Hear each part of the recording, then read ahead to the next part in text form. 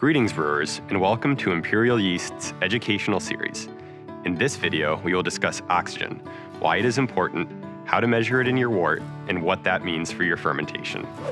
Yeast cells need oxygen in the early stages of fermentation to produce sterols and unsaturated fatty acids for their membranes. This is needed for ease of nutrient uptake and cell division.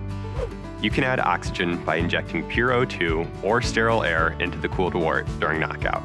Wort dissolved oxygen, or DO, levels can range from 8 to 25 ppm, depending on the strain that you are using in the fermentation, and usually fall around 12 to 16 ppm. Most breweries use an oxygen stone in line with the wort stream post-heat exchanger, supplied by an oxygen regulator that has an adjustable flow valve and an LPM flow meter.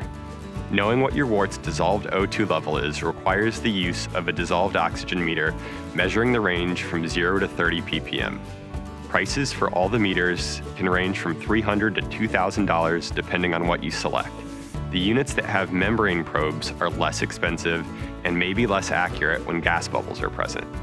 Optical units are better and significantly more expensive. You can use estimations and equations to figure out your theoretical DO levels if you don't have a DO meter. These estimations are dependent on a number of variables, including but not limited to wort flow rate, wort temperature, oxygen flow rate, and piping run length. Consistency is the most important thing to keep in mind. Do your best to run consistent wort flow and oxygen rates when knocking out. Oxygen being held at a constant rate eliminates it as a factor if there are changes in the yeast's performance. Something to remember is that groundwater can change depending on the seasons, which can lead to different wort flow rates during knockout and can cause variations in your fermentations at different times of the year. Thanks for watching, keep an eye on that O2, and happy brewing. Cheers.